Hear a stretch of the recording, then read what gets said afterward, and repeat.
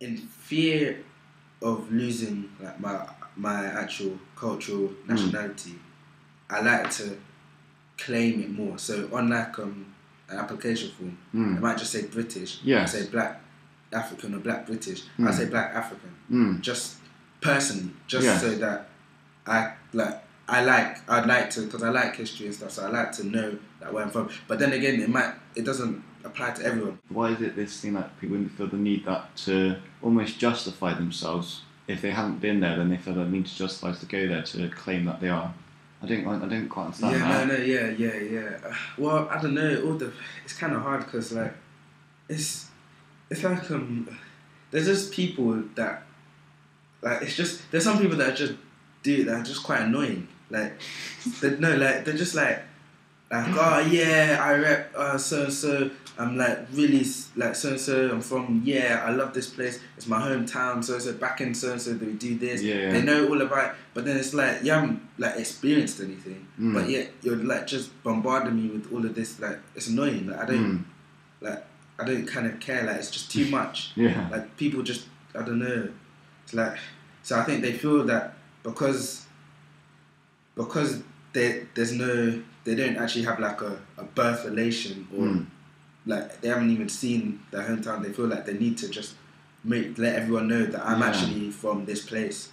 African American people, I won't say all of them, but a lot of them, they've just kind of like, they're American now. I like Barack Obama. Like I like the fact that it's changed. Like there's a black president, but it don't really kind of bother me that much. How does he show his heritage? Like, that's the question. Like how does he show it? Because like there's like if you walk on the street, you'll see Polish people talking in fluent English, but then you just think the regular just white English people. But they're not showing. It's like you don't have a sign, so I don't know how he would claim it's weird. Like it's hard. You can't show your heritage unless you want everyone to wear like traditional clothes. Yeah, exactly. But again, now I'm here, and I feel that something is missing. And I look back. And something my Italian roots. is in Italian. Is in Italy, but something again is somewhere else. And I feel inside me that I have to find out what makes me. Do you think it's so important to remember your roots, though, to keep your part of your culture? I still feel a little bit like a stranger in this country. Do you? Yes, a little bit, but that's because I feel like I haven't had my own country at the moment, because I left my own country. I came here, and I feel still a little bit like a stranger.